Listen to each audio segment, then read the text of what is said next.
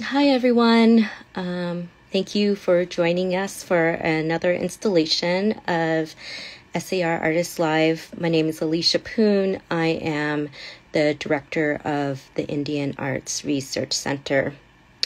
So while we're waiting for Jason to join us, I just wanted to remind you that through the months of August and September, we will be presenting SAR Artists Live in partnership with Native American Art Magazine and SWAYA's Indian Market, with additional support from the Atata Foundation and King Galleries. We are so grateful for their support. So tonight we have a clay artist and printmaker joining us, Jason Garcia. I'm just waiting for him to click onto our stream, and we'll be with you all shortly. I just wanted to remind everyone that once we get going, please feel free to ask any questions that you have. We want this to be a really informal conversation, and please feel free to say hello and to if you have any comments or questions, feel free to share them in the comment box at the bottom of your screen. So coming up in the next week or two, we have a couple of events.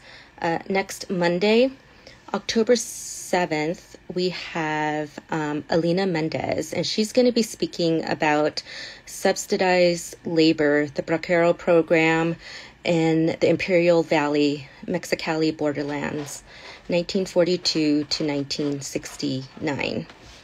Following that, after a whirlwind of August and September's live streams, we're actually going to take a little bit of a break and return on Monday, October 12th at 2 p.m. And our curator of education, Felicia Garcia, is going to be chatting with our 2015 King Fellow and Danae Weaver, Marlo Catoni, on SAR Artists Live. So we have a couple of really exciting events coming up the next 2 Mondays, and I hope you'll check out our website for more information. That's sarweb.org. So I saw Jason join us. I'm going to see if I can get him to here.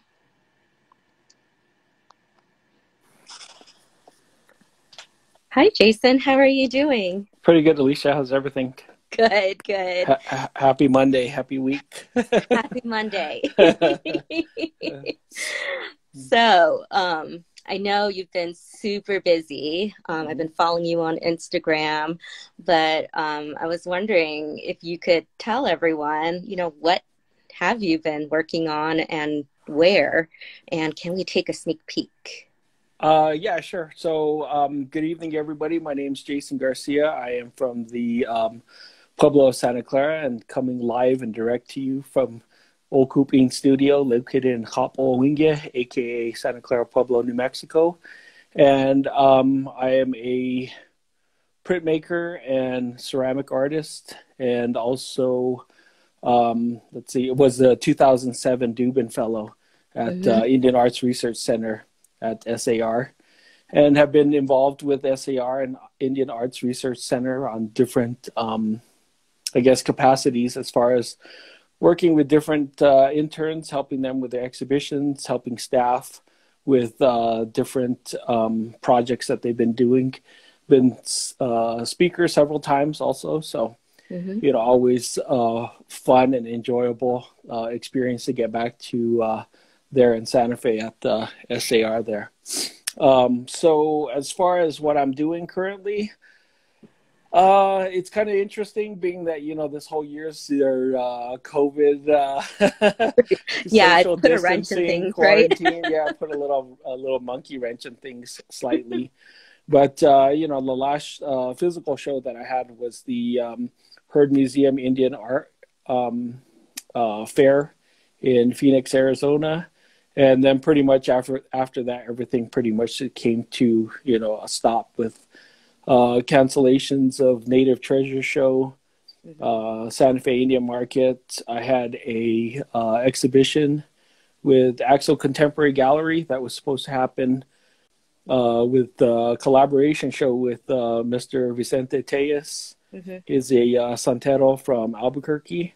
Yeah. And we had a collaboration show that was going to be happening in at the opening at the weekend of Spanish Market and then ending at the weekend of Indian Market. So kind of up for a month and traveling throughout Santa Fe for a month. That was canceled. Let's see what else. And then there's a couple other gallery exhibitions, group exhibitions, and those closed. So pretty much just continue to work on my studio practice. And I've had a couple small, I guess, commissions for institutions as far as like coloring pages, coloring books. I did a couple illustrations for the Pueblo Museum in Milwaukee for their mask project. So they have one that they just put up outside the Pueblo Museum yesterday, or it was going up on, was it yesterday? Yeah, yesterday or Saturday afternoon. It went up outside the museum there. So it looks pretty nice. And printing, working on clay, working on my studio house also here in the Pueblo. So, there's lots of projects and things, we're doing as we social distance and stay isolated and semi-quarantined and all that. So, yeah. And what has your work been like? What has it changed your process, or what have you been working on? As far as process changing, good question. I think my process has pretty much remained the same as far as materials and things. I think part of some process that I was doing was this is like maybe early February. I was working with a model, so we were working on collaboration of images for a couple coordinated images. So we started on one, and we got a couple solid images for clay pottery, and then also for a couple prints as well, a couple drawings. So that kind of put the damper with the Pueblo going down on a shutdown. The Pueblo was closed to non-residents and non-tribal members. So that kind of, so that was one thing that happened. As far as my clay work, as far as my print work, it's pretty solitary. So I didn't really have any problems with it changing. My work, I was also supposed to have a show at Echo. Well, I did have the show at Echo Mano in Santa Fe. And, it was the typical gallery show with a gallery opening and things like that. Yeah. But without the gallery exhibition opening, so we did a virtual opening where we did the live stream of the gallery. And then pretty much every week I turned in new work throughout the week. They're mostly pen and ink drawings. So about every week or so, I churn in about 5 to 10 new drawings. So that was kind of nice that, the show was real fluid and things like that, and constantly changing and evolving and things. So, so I wouldn't say that it hasn't really put a cramp on my productivity per se, but more so I'm, I guess, socializing and being in the social environment of the gallery or the art exhibition scene, I guess you would say. So art market scene. So. So we have a few comments here. So Ian Kalihi says, "Aloha, Jason," and "Go Badgers." Yeah. And Joanne and Bob Balzer have a wonderful question, and that's: did you expand your virtual presence with all the cancellations of the live shows? I think more so, I would say in terms of virtual presence, again, working with Frank Rose of Echo Mano, we did podcast where, I called into the podcast. Normally I would have driven into Santa Fe and been in the gallery. We would have done it that way. We did our opening night that way. So those are, and then I did a couple other live web broadcasts, I guess, podcasts online on Instagram, or we did a Zoom meeting with Georgia O'Keeffe Gallery as well too. So, those would have all been in person and things like that. And then Vicente and I worked on a collaborative piece. It was called La Malinche y los Matachines. And so that was a wood piece using mineral pigments and things like that we had painted. And I think it's still currently up at Echo Amado on Canyon Road. Okay. And so that was kind of interesting where, again, normally Vicente and I would have most likely worked in the same space, but it was just really where I went down to Albuquerque, picked up the pieces, the work, returned to my studio, worked on it for about a month, and then took it back to him. And then he finished it up, and then we delivered it to the gallery. And on Friday, we're able to have a little, live stream closing broadcast and things like that. So again, everything that would have been in person just switched over to the live webcast, Instagram stories, live feeds, and things like that. So a little bit different, but it hasn't necessarily put like you say, it's put a wrench in it, but it hasn't stopped anything from happening. So we're still working around it. So fantastic. That's amazing. I just want to remind the audience that if you have any questions, feel free to ask. But I have a question for you. So I know you have been working and you have been productive during the time that we are in at the moment. What has been inspiring you and your work these days? I think just, there's I guess cancellations, post moments of everything, feast days, and I guess looking at social media and seeing how that's been a hard. It's different. It's different from what we've known, at least in our collective memory. Maybe if there's someone 100 years older, they lived through Spanish influenza or the Great Depression or certain things like that, tragic events and that affected the entire world. So, this is kind of where we're at right now. But using our cultural stories, our Tewa stories, despite the fact that we're not able to celebrate publicly, our feast days and our ceremonies and things like that, we're still able to practice, or we're still able to, hum the same songs or sing the same songs, or nobody's saying you can't get dressed up in your Indian clothes or celebrate, St. Clair's feast day in a small manner, whether it's just, cooking something small for your family and, visiting, certain shrines, certain mountains, certain things like that. So, there's you kind of appreciate sometimes without those things being there publicly celebrated. Maybe you understand it more privately and things like that. So that's kind of where I'm drawing a lot of my inspiration from, and then family and sharing experiences with them and things like that too. So, and then also web broadcasts. I think I've talked more using FaceTime than I have ever.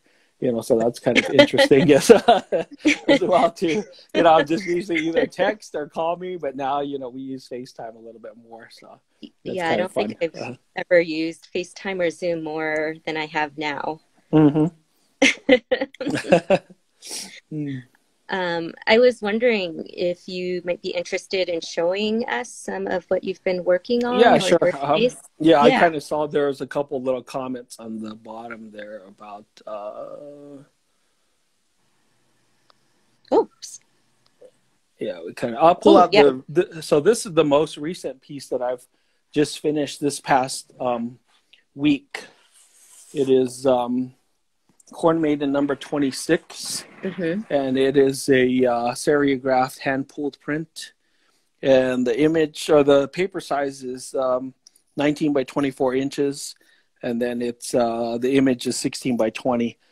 So I haven't really made anything this large in my studio. It's usually a lot smaller, and this is a 10 color proof or 10 color print, serigraph print. So I had a lot of fun with it, and creating the image. It was actually originally done in a tile And then recently it was on the cover of Native Art magazine. And there's can you pull out a box? There's a box magazines in the back. So it was on the cover of the of Native Art magazine, and it was the Santa Fe issue. So I had a couple of requests as far as people were asking, can we get do you have prints of that particular magazine? So I just created another print off of it. So and then as far as like the process and things, if you follow my Instagram page, it says Okuupin Studio. So it's OKUUPIN.studio. You can see the process as far as cutting the ruby lith for the piece. And then, so all the colors are all individually separated using a ruby lith film. And then the screens are all individually burned, and then each color is printed on the paper and things like that. So that's kind of more one of my, I would say my most recent piece. Can you show it again and lift it up a little? I think we missed the bottom. Oh, okay. Uh-huh. I don't know if it's... Yeah, there you go. Pull it that better. Perfect. Okay. Yeah, Can so you I explain just finished... what's going on in the background a little bit? Oh, so in the background there's, the Kiva, Pueblo, contemporary Pueblo background with the Kiva, and then another building, and then with the satellite dish, and then the TV antenna as well. So our patron saint, St. Clare of Assisi, we celebrate her patronage on August 12th of each year. And St. Clare is the patron saint of television, the blind, embroiderers. So I usually use the symbol of television in a lot of my work. And then also on the other side, another Kiva, and then the corn maiden, doing the selfie, and then she's got her eye corn there. And then just to kind of just to play on fabrics and, exclusive, and with a Louis Vuitton print scarf. So, just playing with a lot of different things as well, too.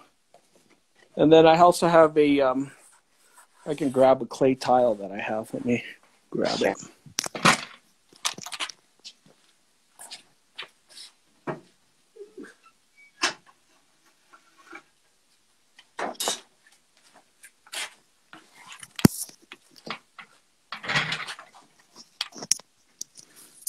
And so the clay tiles is more what I'm I guess you would say, more known for in that sense.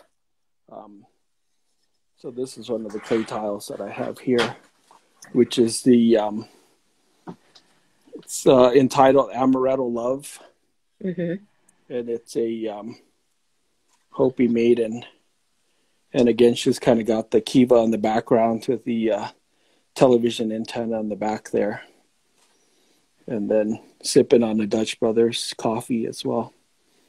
And then I typically put the rain cloud in my pieces as well. So that was a lot of fun.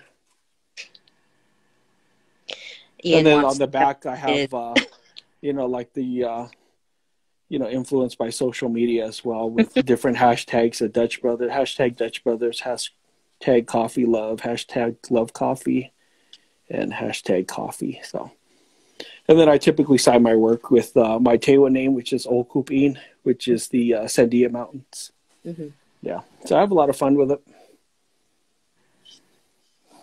And then kind of exploring also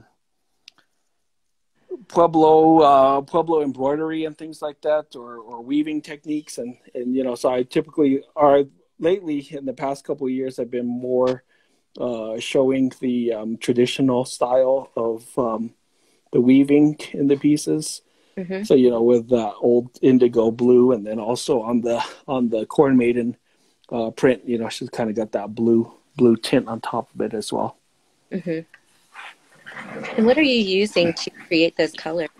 So the colors on the clay tiles are all locally sourced, or pretty much locally sourced mineral pigments.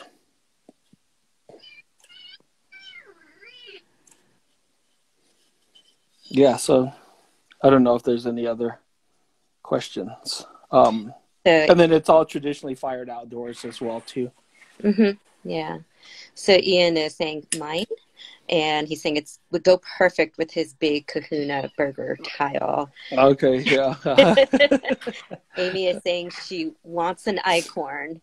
Hmm. So and there's lots of comments about how beautiful that piece is. There's a lot of Hmm. hearts coming through. Hmm. And actually, one of our current interns, Shandine, is asking, what advice would you have for young Native artists?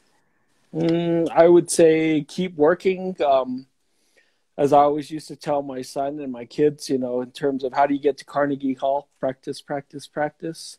Mm-hmm. And, just keep working and keep creating. And, some days you don't feel like drawing, and other days, the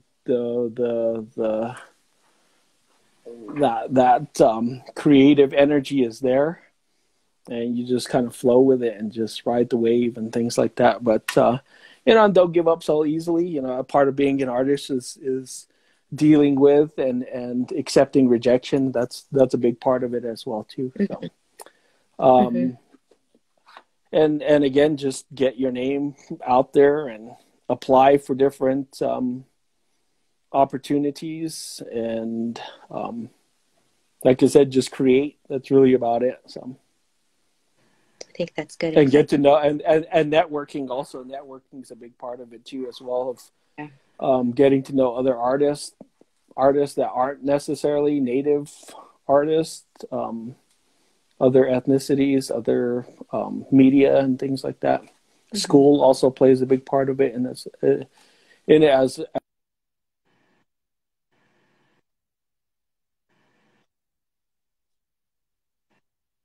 Oh,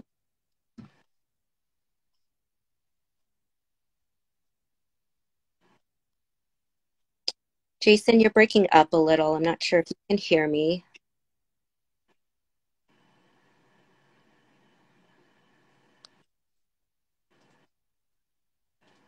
I think I can. I think we're good now. Mm-hmm. Okay, I went out for a second there. Technology isn't always the best either. Which we're learning to deal with as well Yeah. too. In these Welcome times to of the COVID. digital era. Yeah, exactly. It's a brave new world. Yeah. Not too sure where I left off or where I froze at, but I think you were just beginning to talk about education, and then you kind of oh yeah, came back in with your BA. hmm. Uh-huh. Okay, yeah. So I think education also plays a part in it as well too. And I was saying that I have a Bachelor of Fine Arts from the University of New Mexico in photography, and then also Master of Fine Arts in printmaking from University of Wisconsin.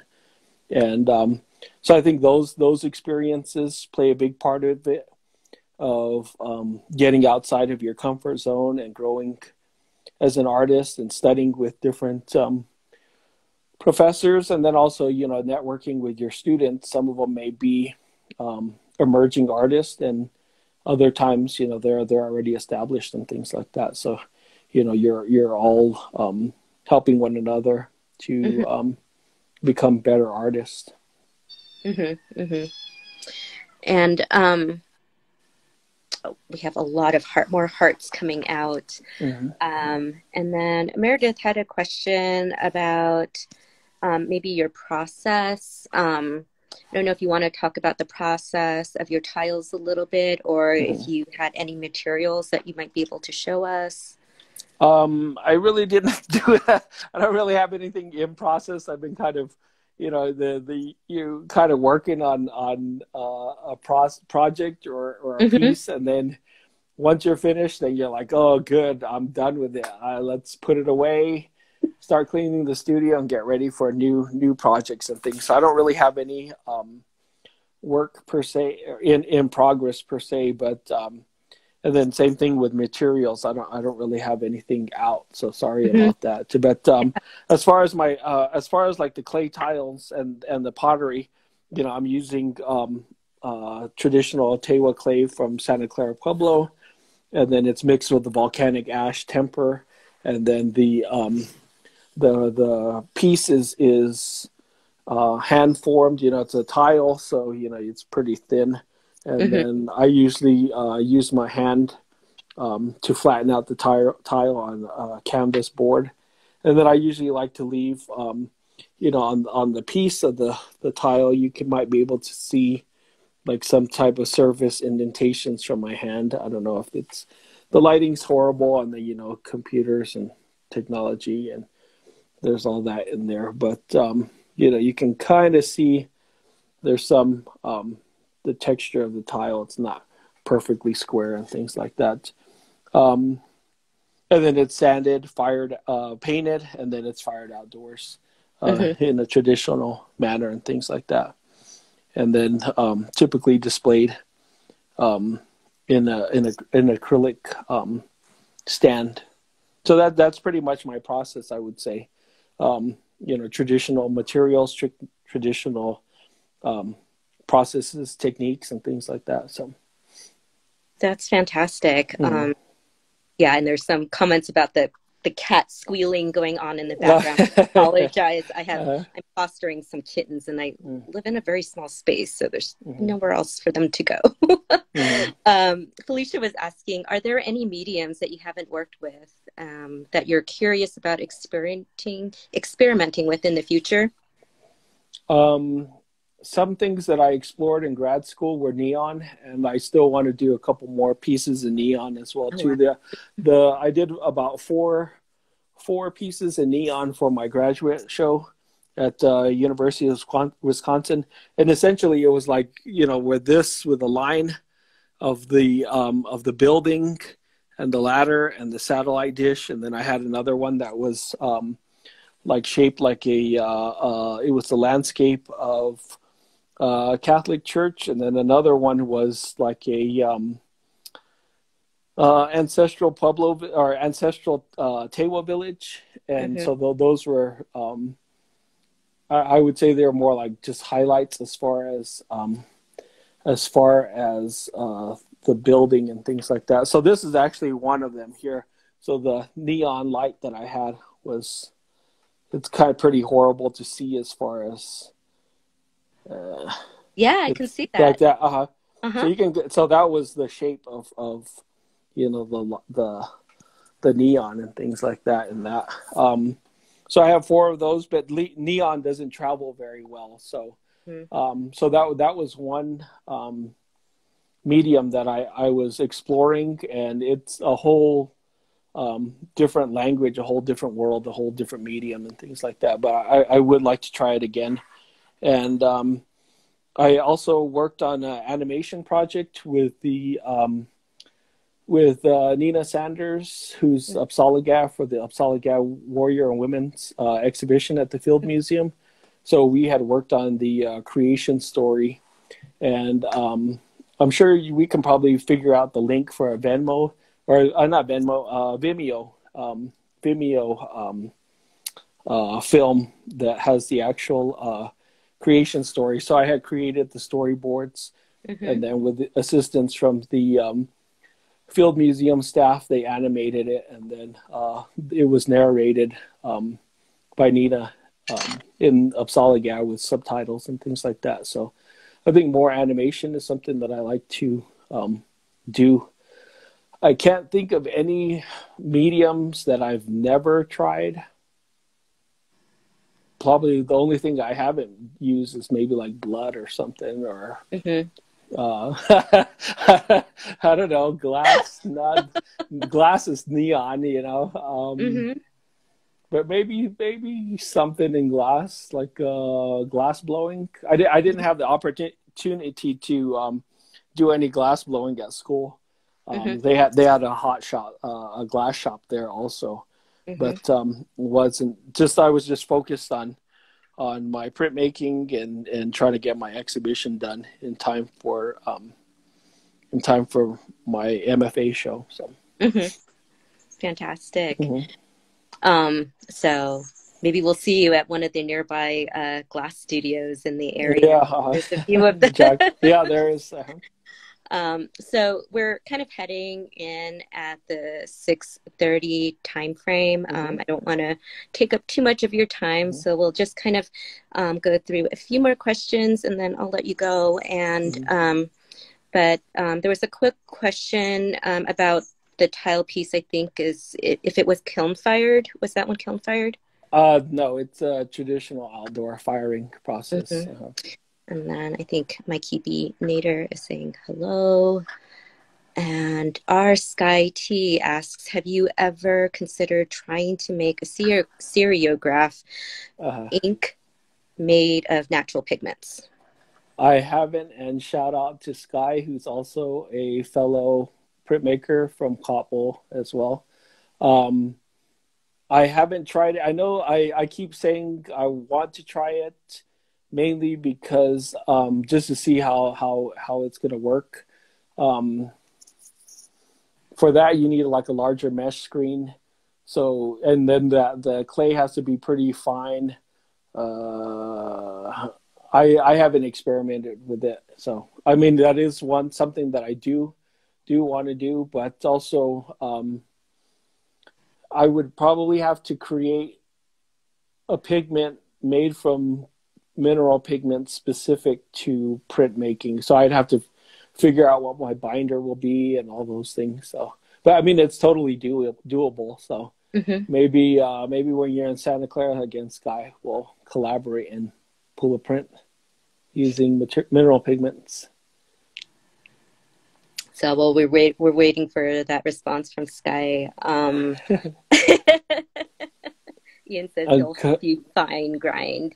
Sky says, let's do it. Okay, sounds good. Yeah, there's a couple of artists that I've been following on Instagram too, where they're making their pigments, watercolor pigments and things like that also from pigments that they're finding on the roadside or different areas. So a lot of it's really just experimentation and things like that. And also working with Vicente, of sharing mineral pigments with him and things like that, and seeing what techniques, the santeros use and things like that. So again, it's all experimentation and sharing tricks of the trade, secrets, things like that. So yeah. And so the last question we have for you is, if folks want to support you, where can they find you? You can find me on my website at okuupin.com. That's okuupin.com. And then also on Facebook and on Instagram at okuupin studio. And my handle is okuu.pin.studio. So those are like the best places. But Instagram is pretty, I would say probably that's the best source to see what I'm working on and inspiration, music, food, everything that's happening in the studio. So great. Well, thank you so much, Jason. Yeah, thank you. It's been so much fun chatting with you. We'll get all the links down in the description for those of you who missed a few moments at the beginning.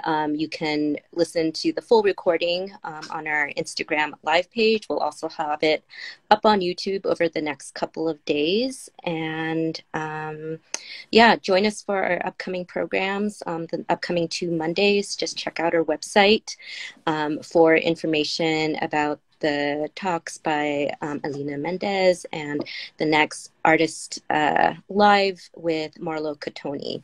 So everyone is saying thank you, and Jacob is giving big hearts. So yeah, thank you everybody for tuning in and all your questions and things like that. And if you do have any more questions, feel free to I'll probably put something on my story on Instagram if you had any questions or if you missed, and I'll more than happily answer them. So thank you again, and have a good night, and stay safe, and keep wearing your masks and keep washing your hands. So yeah. All right. Thank you. Thank you. Blessings. Bye.